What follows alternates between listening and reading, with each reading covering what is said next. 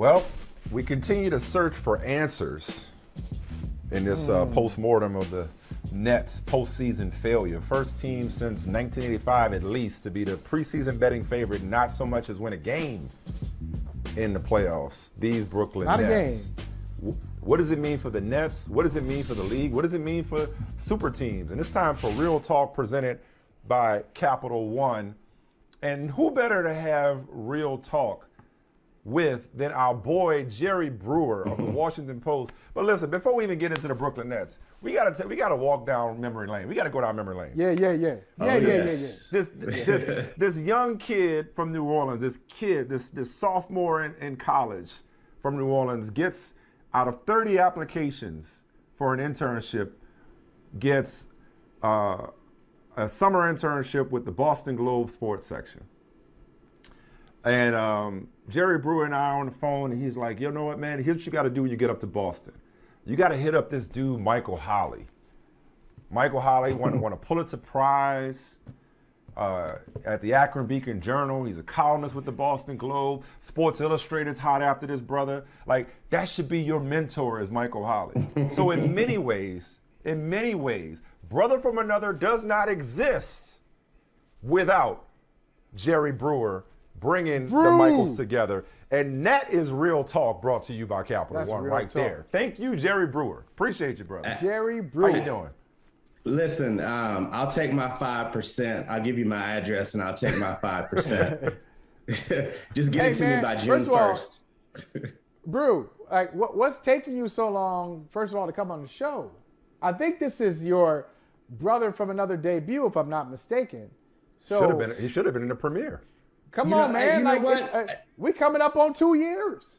I was on it one time, but Karin Phillips and Vinny Goodwill hosted the show. So I was all excited. I was like, I'm going to see Michael and Michael again. It's going to be like we Kyrie Irving this thing. We were like Kyrie and KD. We ain't play. We ain't show up. And y'all didn't show up. Yeah. And that was like right after they had traded for Harden. And I told Karin and Vinny, you can go back and look. It's the big three that will never be. And they weren't. And now they got a whole mess of problems beyond that. They're never going to win a championship with that group. Never. Yeah. Go ahead, Mike. Go ahead, Mike. Right. You talk, yeah. Go ahead, Mike. Go ahead. I don't know who needs to hear this, but I guess you know what it is, Brew. I mean, like, I'm the gullible one between the two of us on this here program. I guess it's like, it's like, what's the alternative? Because I'm looking at it like, if you're the Nets, like, I would not want to give him 5 years and $250 million for obvious reasons. Talking about Kyrie Irving, if he in fact opts out and becomes a free agent, right? But despite his protest to Vinny Goodwill, that's KD's franchise. The Nets aren't about to say, hey, sorry, KD, your road dog, your brother from another Kyrie, we just gonna let him walk. So unless Kyrie decides to play under this 1 year deal, or unless he decides to take less money, Kyrie's gonna be there because Kyrie wants to be there because he has his run of the place. So those two dudes coming back make them formidable. I have no idea what's going on with Ben Simmons' back. I have no idea what's going on between Ben Simmons' ears. But if, and I know it's a big if, they're able to add Ben Simmons and bring back Joe Harris with the, wait for it, Michael, the Bruce Browns of the world, we'll see what Patty Mills decides to do. It's unrestricted free agent, though. They may not be able to afford Bruce Brown. Yeah, they may not be able to afford it. I guess I'm just like, I think they still got to be in the contender conversation. They haven't done it yet. And they haven't been reliable to even show up and play together. But if was a fifth, my aunt had, I know, if they are healthy next year, physically and emotionally and mentally, I mean, that's still a pretty formidable group, is it not? It is a formidable group, and they will be a contender for as long as KD is a great player. I mean, but there's a big difference between contender and bona fide favorite that can finish the deal. There's always going to be something with Kyrie. There's always been something with Kyrie, so there's going to continue to always be something with Kyrie. There's a certain drama around Ben Simmons, and there's a certain softness to him, period. And then you add the fact that Kevin Durant, my second favorite player of all time behind Magic Johnson, love him. Absolutely love his game. Of all, second time. favorite player of all time. Second Yeah. favorite player of all time. Whoa. Second favorite player of all Holy time. smokes. That's a big one. I've got a tremendous. Where did that come from? Like, why? Why did his game? Like, why did you fall in love with Kevin Durant so much? His game. Obviously, he was in Seattle with the last Sonics team, but beyond that, like I've got a real preference for overskilled, oversized players. Magic Johnson as a 6'9" point guard. Kevin Durant as a 7'2" guard who can play any position. So Giannis is quickly becoming third on that list for me, among my favorites. And he's another oversized, overskilled guy. The thing with Kevin, however, when I look past my love for him, he's about to be 34 years old before next season begins. All these lower leg injuries, the knee, the foot, the Achilles. There's always something every year with him. Now you have to look at Kevin Durant and say he's a 65-game player. If you can get 65 regular season games out of him, you got to feel great. Is that enough time for he and Kyrie to mesh? Kyrie has an injury history. Ben Simmons is someone who now has missed 2 years, 2 entire seasons of his career, and he's got a bad back, and athleticism means everything to him. Joe Harris is going to be coming off a big injury. They got a lot to do. Yes, if you could I love the idea of having Curry, Irving, Ben Simmons, KD, and Joe Harris on the floor in a small ball lineup to finish games with all that shooting around Ben Simmons and Ben Simmons' ability to guard 1 through 5. I just don't know if we're ever going to see that team in full for long enough for them to thrive during playoff time. So tell me how you. Let me. Go ahead, Mike. Go ahead. No. Well, I just gonna say for both of y'all. But no, for both of y'all, for both of y'all on the Nets. I guess it's like, we joked about it earlier, Brew. Like, this gang up on Shelby Day for the Nets. You know what I mean? Like everybody piling up, lining up to slander KD and Kyrie as if we wasn't just in all Kyrie's 60-point games. It's funny the second time. as if KD, didn't put forth an all-time great performance, trying to knock off the defending champions in the playoffs last year. It just felt like KD in particular, and I'll just focus on KD because Kyrie's polarizing, he's aggravating, he's a contrarian, he's annoying. He wanted away from LeBron. He said one thing to Boston. Like, okay, Kyrie's is not the most popular guy, even though he's hit one of the greatest shots of all time. And LeBron doesn't win a championship in Cleveland without Kyrie. Make no mistake about it. But let's just hone in on your second favorite player of all time, Kevin Durant. I guess the thing that puzzles me, and maybe I'm overstating the tweets or the post or the commentary from just some corners, I thought at this point Kevin Durant would be Teflon. I know he left blowing a 3-1 lead in Oklahoma City and joined the Warriors who had already won one. I get it. But he was a 2-time MVP. He wasn't nobody's bus rider on that team. Or two-time finals MVP. He wasn't nobody's bus rider. It fascinates me the amount of slander Kevin Durant has taken throughout this series after the first sweep of his career. What's that about? Well, number one, he didn't play well. And Boston had a fantastic game plan. They were physical with him. They gave him every possible look, changed defenders. He for the first time, he just looked uncertain. It very much reminded me of LeBron, his first season with the Heat in the 2011 finals, when the Mavs went to that zone against him, and LeBron would before get the he ball. Had a jumper. He would hold it, and he couldn't figure out what he wanted to do. And there were a lot of times in that series where Durant, he'd get it, he's over dribbling. There would be a guy open in the corner, he wouldn't pass it to him. Yeah, it's if they're just gonna, and sometimes it was Seth Curry who was open. It's like, why are you not passing to, this phenomenal 43% 3-point shooter? So he was lost in his head, and I get it. He's a lightning rod. Ever since he blew that 3-1 lead in Oklahoma City and then went to the Warriors, there's kind of this idea that he can do no right. even though to me, he's like guaranteed top 15 all time.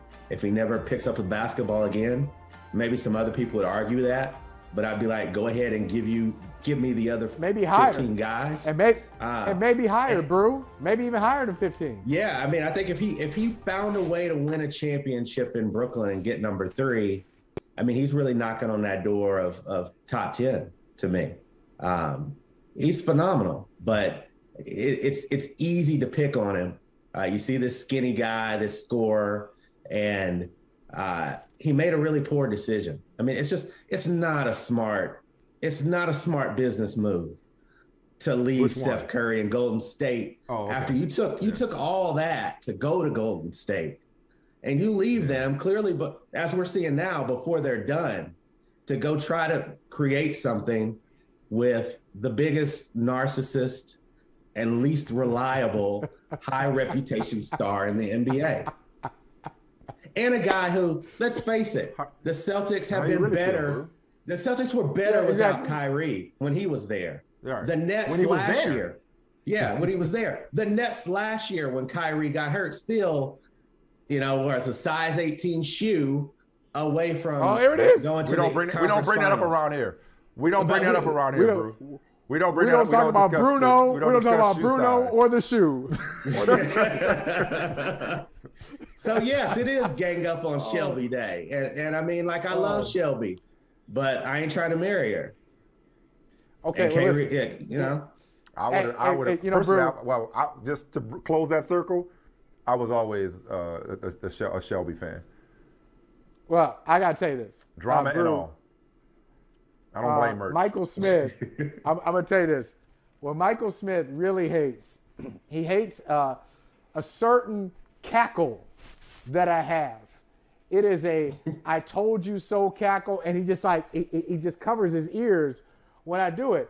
And the last time I gave it to him, really, I think one of the last times was when James Harden was traded to Philly, because the window, like, Mike, it's over. It was over then. Like, even if the Nets had beaten for Brooklyn, even if they you don't get to say I told you so. The only thing you get to say I told you so is Boston being better. You were saying that these people should fear them, Michael. You were saying at the end of the season that nobody wanted to see Brooklyn in the playoffs. I didn't say they were a championship team. I'm telling you, when they traded, their whole idea, they went all in for 3 guys. It was KD, Kyrie, and Harden. That was the plan, and that was a little shaky plan to begin with, because if you want to take credit, involve defense. If you want to take credit, if you really want to take credit, Michael, if you really want to take credit, that was their narrow path. That was their narrow path. You said from the very beginning, when they came together, that they wouldn't win. Right. Okay. But if they had a chance, but any chance they had of winning a championship, really had to involve all 3 of them. And once they got rid of James Harden, then that was it. Like, if they beaten Boston, they still weren't going to win the championship. They play Milwaukee again. They face Milwaukee and lose. So, I don't know. Well, I think it was. They ain't gonna win. I think it was over for the Nets the minute they decided to trade all that depth for Harden. I knew that Harden, Kyrie, and KD were not going to work out. Harden does not want to be a secondary type player. Joel Embiid will find that out soon. And it's just a bad mix of personalities. There's no leadership. There's not enough, especially among James and Kyrie, defense. It just wasn't going to work out. And they had this complement of guys. What made it interesting when Kyrie decided to go to Brooklyn and bring KD along with him was that they had gone through all the pains of losing all those draft picks to Boston and having to draft late. And they came up with Karis LeVert and Spencer Dinwiddie in the second round, and late first round pick on Jared Allen. And then they had the Joe Harrises and a couple of other guys. And now all of a sudden they went all in on this big 3 idea.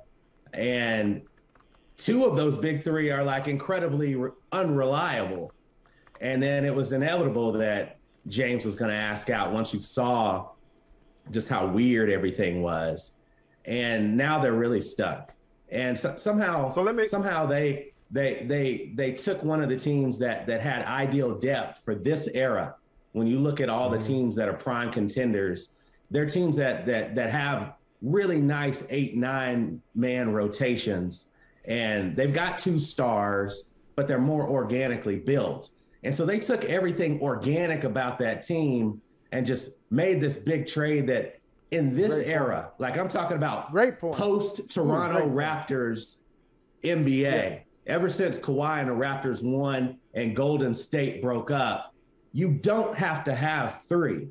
I would rather have 2 and a great rotation. And they were well on their way to doing that. But they kind of ruined that. Well, wait a second. It's gone to another level with like Kyrie only playing 29 games this year. So that brings me to the bigger picture and your column in the Washington Post that the NBA super team era is fading. I guess I would ask this. All right, I'll go along with the purpose of this conversation.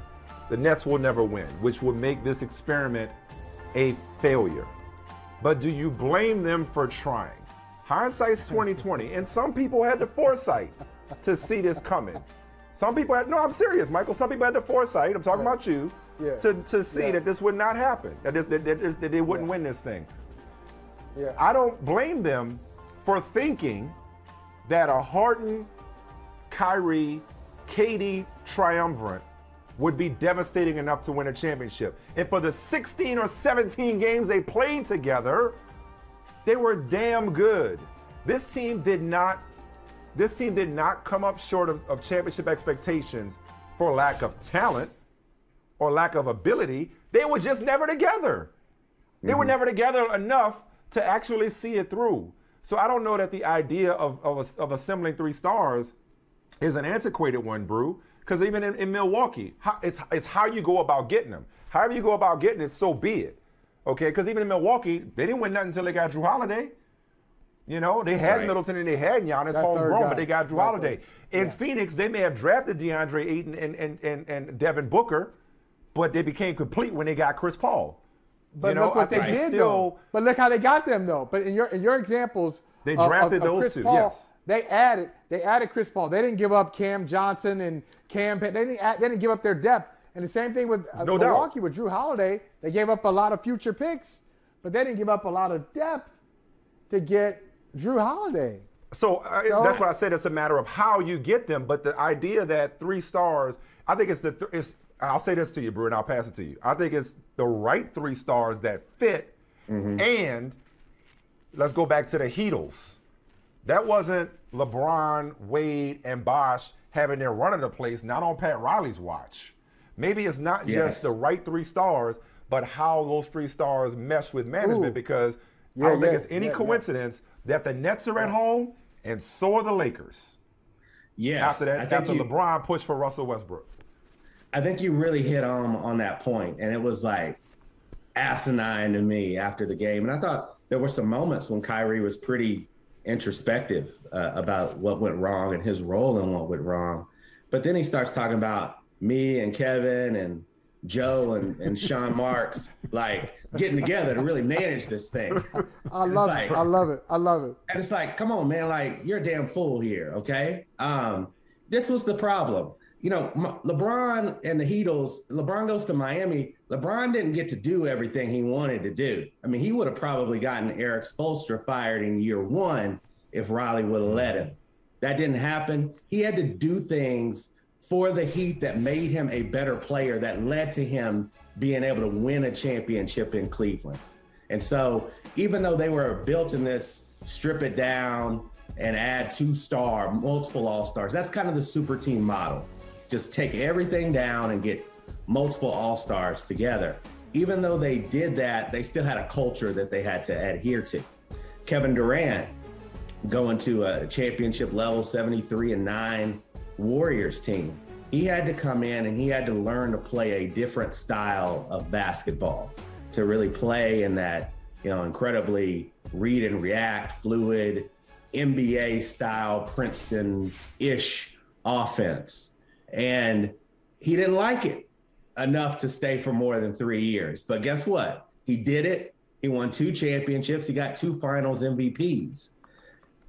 he should have taken that knowledge from winning the title to Brooklyn and realized, like, you have to do it within a structure. Kyrie should have been able to take that knowledge from winning a championship with LeBron in Cleveland and come to Brooklyn after that disaster in Boston with some humility and realizing we have to, like, bring our unique talents, but we have to be willing to be molded into a structure.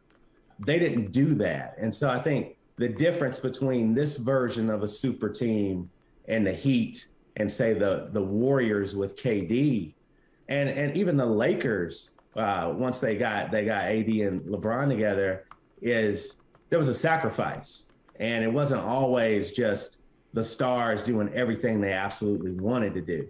When you have those moments where you bring them together and you don't housebreak them, to be honest, and, like, tell them this is the way things are gonna go, that's when you have problems.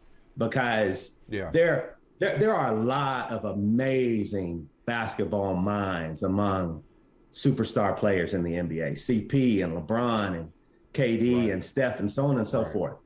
None of them can be the GM of a multiple championship team.